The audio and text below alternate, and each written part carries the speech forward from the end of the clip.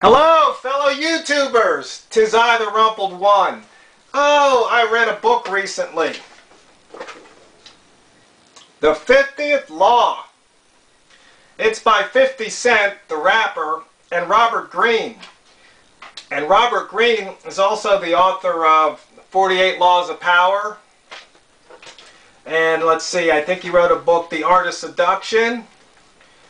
And he also wrote the 33 Strategies of War, all of which are good books. I really liked his writing style, so I was curious, went to my local library and checked out a copy, and I read it. It's got some good points. I'm going to have to put on my specs. You know, the eyes aren't what they used to be. But I made some notes on the pages here, and I'll read you a few things.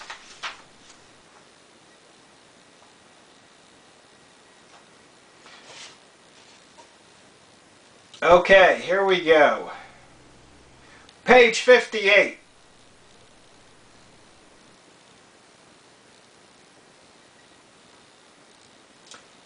When he was eventually freed, he refused to take civil action against the state. That would acknowledge he had been in prison and needed compensation. He needed nothing. He was now a free man with the essential skills to get power in the world. After prison, he became a successful advocate for prisoner rights and was awarded several honorary degrees. Now, you're probably wondering who we were talking about. It was Reuben Hurricane Carter. He was a middleweight boxer. You may remember his story, and you may not. I don't know who likes boxing out there. Okay, let's go on to page 75.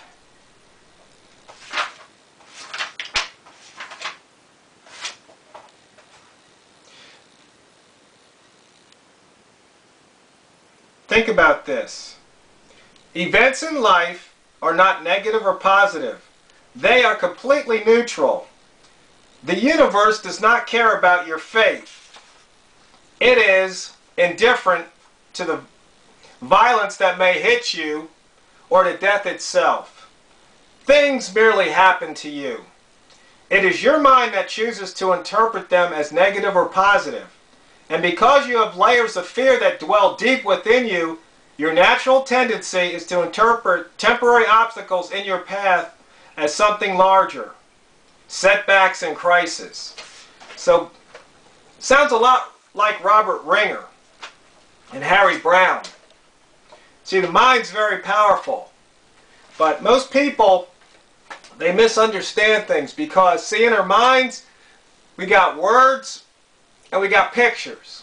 You know, some people think in words, some people think in pictures. Most people are usually, it's a little bit of both, kind of a hybrid.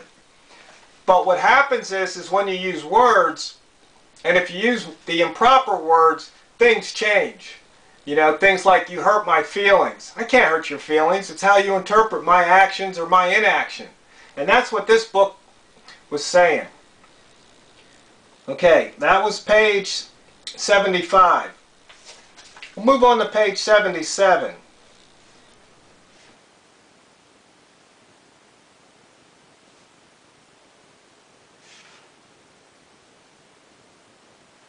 Sorry about that. I didn't actually mark it because since I don't own this book, it's the library's book. I didn't want to mark it.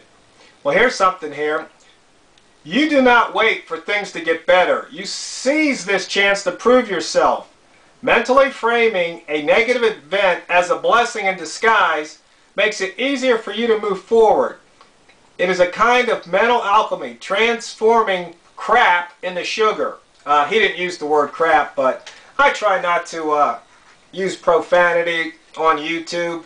It's not really necessary. Sometimes, though, you just may have to.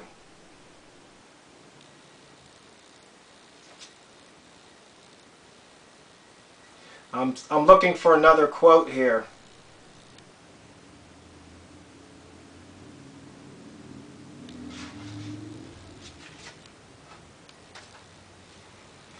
I'll continue on page 77. There's a lot of good stuff here.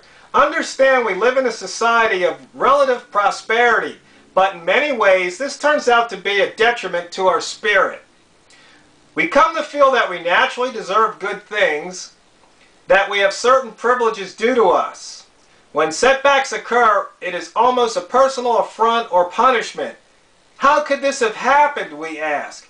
We either blame other people or we blame ourselves. In each case, or in both cases, we lose valuable time and become unnecessarily emotional. Think about that. Just ponder that thought for a second. I mean, is that true about you? Is it true about somebody else that you know? Can you see this happening like on a daily or weekly or monthly basis around you? How something happens and some people, like I was watching some reality TV the other night, and the littlest thing these people make into, you know, some big dramatic event, it's just like, you gotta be kidding me, right? But, you know, that's just the way some of these people react. And they bring themselves unnecessary pain and suffering because of it. But I guess they just don't know any better. Here we go. The truth is that life is by nature harsh and competitive. No matter how much money or resources you have accumulated, someone will try to take them from you, or unexpected changes in the world will push you backwards. These are not adverse circumstances, but merely life as it is. You have no time to lose to fear and depression, and you do not have the luxury of waiting. See, the clock is ticking. In the game of life, there's no timeouts. That's just the way it is. Okay, let's move forward, fast forward here to page 222. That's not to say there wasn't anything noteworthy between page 77 and page 222, but I just made some high points here. Okay, too often our concept of learning is to absorb ideas from books, to do what others tell us to, and perhaps to do some controlled exercises. But this is an incomplete and fearful concept of learning, cut off from practical experience. We are creatures who make things. We don't simply imagine them. You experiment, you take some hard blows, and you see what works and doesn't work in real time. You expose yourself and your work to public scrutiny. Your failures are embedded in your nervous system. You do not want to repeat them. Your successes are tied to immediate experience and teach you more. You come to respect the process in a deep way because you see and feel the progress you can make through practice and steady labor. Taken far enough, you gain a fingertip feel for what needs to be done because your knowledge is tied to something physical and visceral. And having such intuition is the ultimate point of mastery. Now, this goes with just about anything you learn, whether it's music, art, trading. And this is really, if any of you traders are watching this, it's experience, because people tell me, oh, the buy zone doesn't work, or oh, your stuff doesn't work. Meanwhile, other people thank me, man, because of you, I made X amount of dollars last week or last month or whatever. So you see, it's up to the individual. It's what you take from that experience, what goes in here, what goes into your muscle memory, and how you use it. Like you said, in real time. Not just reading from a book, but you get out there, you get your hands dirty, you get some bumps and bruises, and you learn. And it sticks. Let's look over here on page 235 now.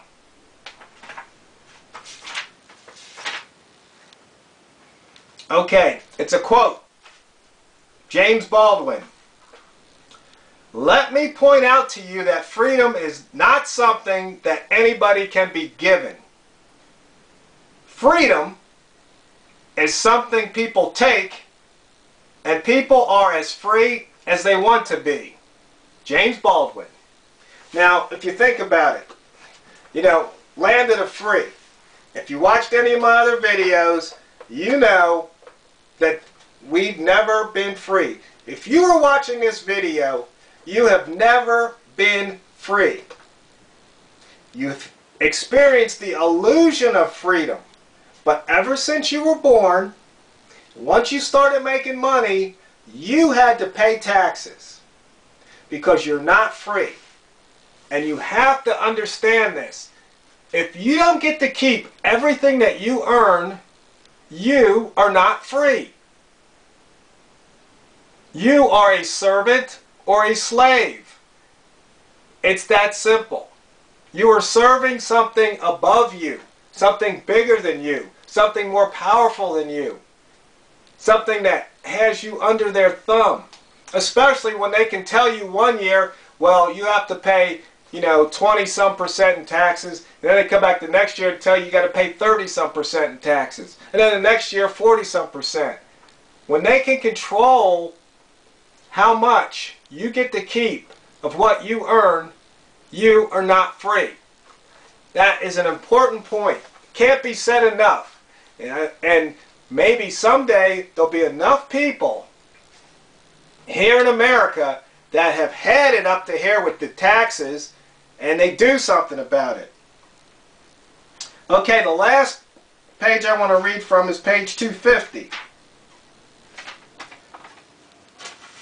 Understand, at any moment, you could kick this philosophy and its ideas into the trash can by doing something irrational and unexpected, contrary to what you've done in the past, and act not possibly explained by your upbringing or nervous system. What prevents you from taking such action is not mommy, daddy, or society, but your own fears. You are essentially free to move beyond any limits others have set for you, to recreate yourself as thoroughly as you wish. So what they're saying is this is kind of like Harry Brown. Freedom in an unfree world. It's how you perceive things. I mean, if you think about it, in America, right now, it's basically against the law just to be alive. Now, I know that sounds kind of funny, but think about it.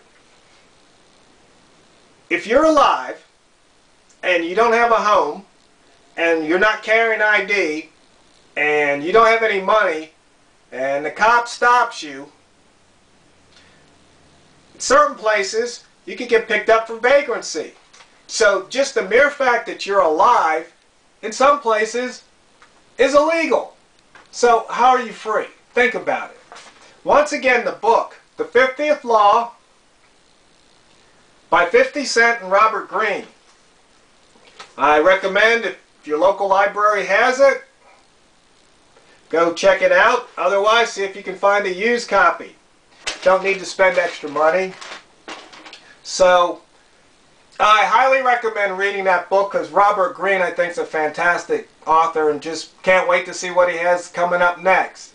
So, people, take everything I say with a grain of salt.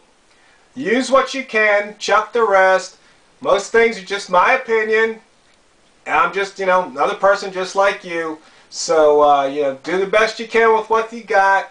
And I guess we will, I'll probably do some more book reviews, or actually I'm kind of behind.